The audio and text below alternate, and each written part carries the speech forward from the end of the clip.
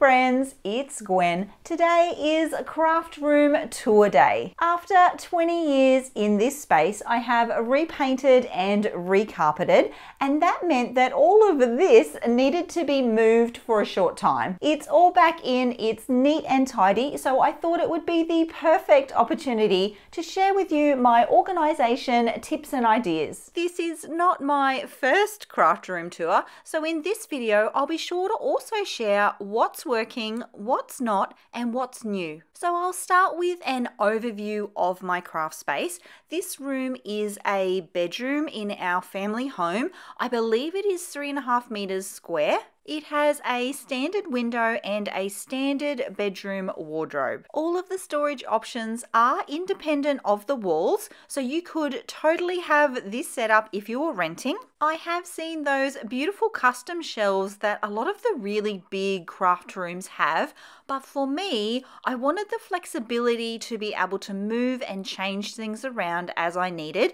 In fact, I have actually not always been in this particular room in our home. I originally was in our formal dining room area. The bulk of the pieces are from IKEA. I really love how modular their furniture is and how it all works together super well. But you might notice that my desk is a little bit different. In fact, it's not a desk at all. I opted for a dining room table over a desk because I knew I would get a much larger working area. Sure, I don't get drawers within the table itself, but I have a workaround for that, and that is a Raskog cart and then drawers in the IKEA shelves themselves. So for me, that's working super well. The other thing that's working super well is having zones within the space. So I have a silhouette zone, an area that I have all of my silhouette supplies. Right there is my paper zone. It's like a special shelving unit where I keep all of my papers. I have a zone for slow stitching and then card making, and I also now have a zone for businessy things. So when I'm working on my business, I have all of those things in one area. I have created an in-depth video on this. I'll leave that in the description box below. The other thing that I do that may be a little bit different is that I store all of my collections together. I don't store individual products together, so I don't store washi tape together, then stickers together, papers together. I actually store most of my supplies by collection. So I have a bunch of 13 by 13 plastic tubs. You'll see those in a moment. Inside each tub, I have the complete collection. So washi tape, stickers, chipboard, papers, all together and all in the same place. I tend to scrapbook by collection, so I found it so much easier when I stored by collection. Now the shelving unit that all of the containers stack into, that was made by a local cabinet maker. I tend to keep things organised also by manufacturer, and these containers are the ones with my overflow. These ones are from Kmart. I have also seen them on Amazon and at the Container Store. I will leave links to all of the supplies that I can find in the description box below. Storing my collections together for me has been a game changer. It totally works. I would never go back. Now this set of drawers is one of the few things that's in the room that is not IKEA furniture. It's just an upcycled dresser that came from a children's bedroom. It houses a bunch of things. The top two drawers are mixed media supplies, of which I probably have too many. Over the years, I have done a lot of work on purging and sorting out my stash. Having less absolutely works for me, and I would recommend it for you too. And these supplies are actually high on my list to go through. I also did quite a comprehensive video on how I store and organize my Distress Oxide inks. So I'll leave a link to that in the description box below. Having supplies really clearly labelled and in consistent storage containers can really pull your space together and help it feel less cluttered and far more organised. You don't have to go all out and buy crazy expensive containers. What I look for though is containers that have a similar feel and sort of aesthetic to them. For example, the basket on the right there that I'm using as a catch-all, that was actually a basket that a Christmas hamper came in. Here is my photo storage. I don't print a lot of photos out in advance. I actually prefer to print and then scrapbook, but I do have a small selection stored there. The next drawer down contains the foam that I use to mount photos and things in scrapbooking. On the very right there is a box of Copic markers, and on the left here is all of my sequin storage. And you guessed it, yes, I have done an in-depth video on that too. I will leave that in the description box below. This tall dresser has been a really great way to store items that are larger than those that will fit in the IKEA unit. The IKEA units are great because they are modular, but they are limiting in that some larger items just won't fit inside them. The last two drawers are very boring but very practical. My recording gear, so stands for the phones and lights and bits and pieces, and then the very bottom drawer is office supplies, laminator, films, big trimmers, boring things. On to far more fun things. This is my silhouette station, and this piece was also made custom by a local cabinet maker. I have two silhouette cameos and they are both stored here, and then this drawer here houses all of the bits and pieces that go with them. I mainly use my silhouette for paper craft, so I do not have a very large vinyl stash. What I do have gets stored right here. And here's my very complicated storage for pre-cut cut files.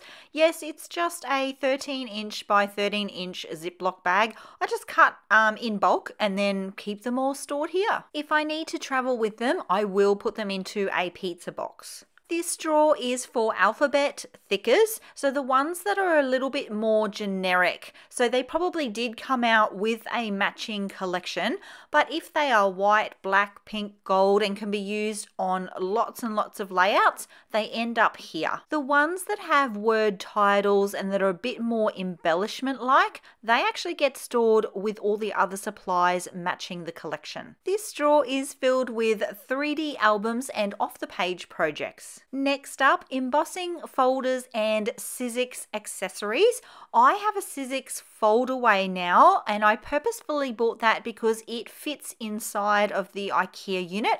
My old machine did not fit, so the new one does, the fold away. And then under here is stamps and dies. I have also created a full in-depth video on how I store and organize these. I will leave that in the description box below. Moving on to the largest piece of furniture in my craft space, and this is the 5x5 Kallax unit, and I have filled it with a few varieties of bins and drawers. Slow stitching is the other craft that I like to do, and I have two bins here filled with those supplies. There is a little bit of crossover as well because I do use vintage fabrics in my journaling as well as sometimes even in my scrapbooking. One of the bins holds all of the vintage fabrics and slow stitching kits, and then here are my sewing supplies. So yeah, scissors, needles, all the essentials for stitching and sewing. Next up, we need to talk about layouts, and they're one of the things that, to be honest, I'm not sure whether this is working or not yet for me. This is a 13 by 13 inch Ziploc bag and then a piece of boring chipboard 12 by 12, and my layout and the chipboard piece just go in the Ziploc bag. And then I've been storing them standing up inside one of these boxes. It is a very inexpensive way to store layouts, which I love, but you can't really flip through them. You can't really look at them. So that's a problem. I do have some extra special layouts in those albums there as well, and there are some more layouts in the cupboard which you will see later. I will go through some of the drawers here in this unit. I find these drawers to be quite small, which is good in a way because you can sort of keep things pretty macro organized, but a lot of things don't fit in them. So yeah, there's that. Lucky for me, my stash is kept pretty minimal. This drawer is filled with the magazines that I was a part of as the Scrapbooking Memories Master. That was a super special opportunity for me, and I have marked all of my articles. Yeah, it was a great time. I'm not ready to let those ones go just yet. Next up, my extensive collection of washi. Yes, this is all the washi that I have. That's an old camera and some spare batteries.